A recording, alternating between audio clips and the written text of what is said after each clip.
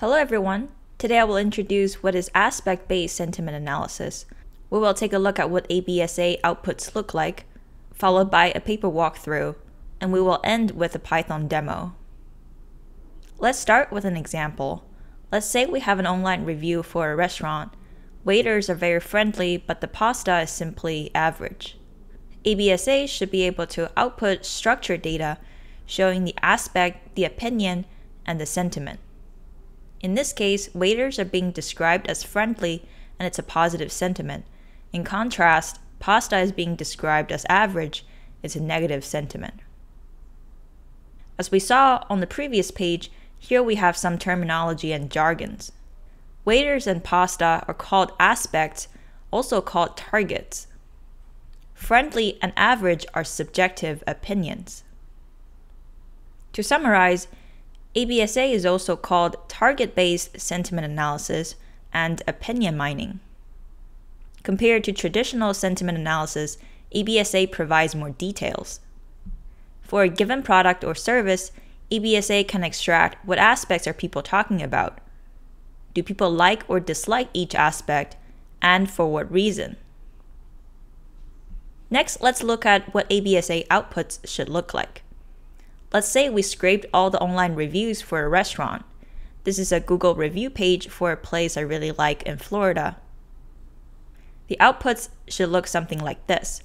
For instance, people may have mentioned the word food 523 times. 7 people may have said the food tasted weird. 6 people may have said the food tasted authentic. 43 said the food was great. 17 said the food was dry. And weird correspond to a negative sentiment, authentic, positive, great, positive, and so on. And on the other hand, people may have mentioned the word service 326 times. 34 people may have said the service was slow. 12 may have said the service was fast. 6 may have said the servers were rude, and 15 friendly. They also correspond to different sentiments. If you ended up having too many aspects, you can do clustering and dimension reduction to group similar aspects together. And now that we have a general expectation of what outputs we're looking for, I'm going to do a paper walkthrough so that we can understand the model design and architecture. This paper is called Learning Span-Level Interactions for Aspect Sentiment Triplet Extraction. It has 2 first authors who contributed to the work equally.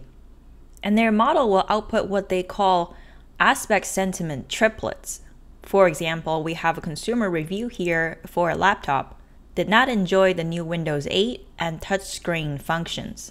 Here, Windows 8 is the aspect and so is touchscreen functions. They were both described by the opinion not enjoy, and the sentiment is negative. Here we have the model architecture. First, they break a sentence into tokens. So, did not enjoy the new Windows 8. They were broken down into many tokens. And these tokens are then combined to form a span.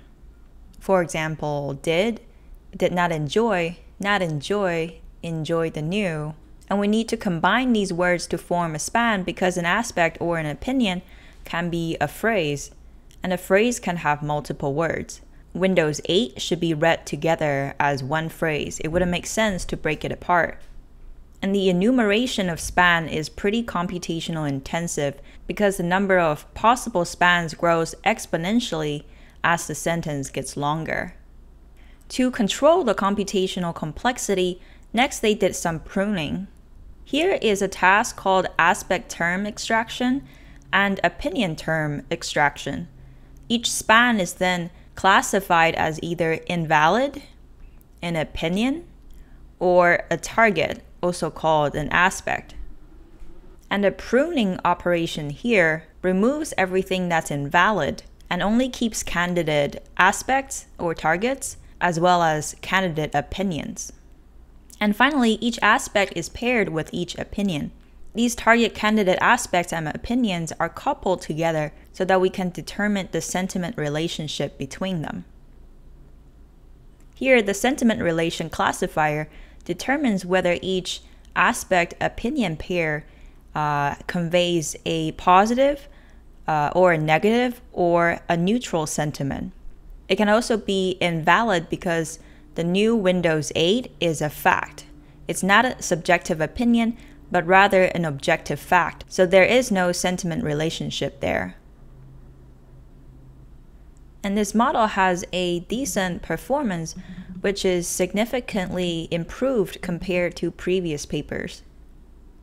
The performance varies depending on the model. In the beginning, they can either do sentence encoding using ByLSTM or BERT. BERT is a more complex model, so it leads to better performance. They also had 4 different training and testing sets. Here, REST 14 means that it's a dataset about restaurant from 2014, and Lab 14 means that it's a dataset about laptop from 2014. These datasets were originally released by the Semantic Evaluation Workshop. The authors of this paper have made their code publicly available on GitHub, and we can see a Python demo on Google Colab. In the beginning, we need to download and install a number of packages as well as loading the pre-trained model. There are a lot of packages that needed to be downloaded. It took me about 4 minutes.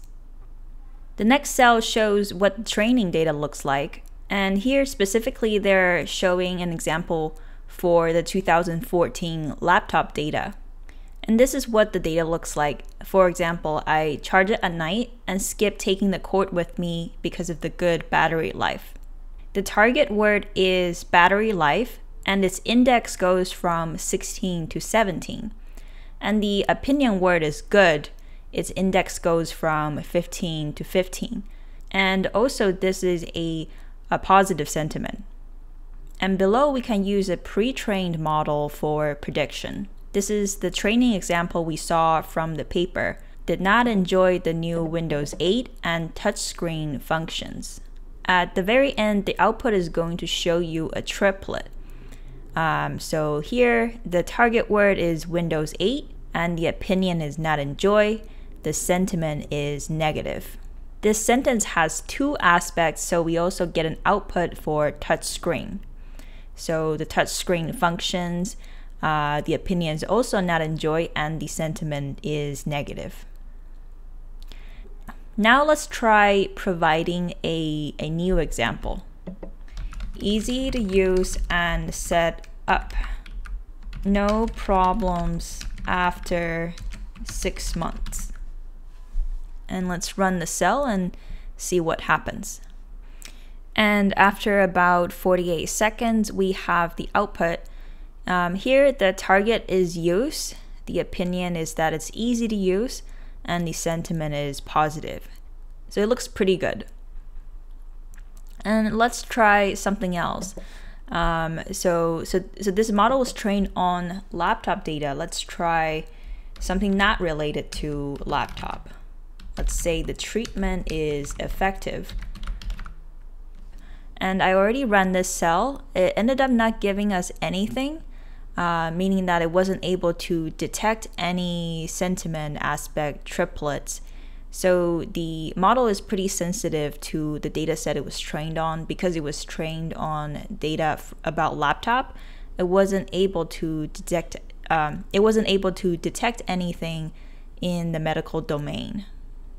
But the nice thing is that the notebook also shows you how to train a model from scratch using your own labeled training data. They also show you how to evaluate your model F1 score. This is the end of the video. If you learned anything useful today, feel free to like and subscribe. Thank you for your time and take care.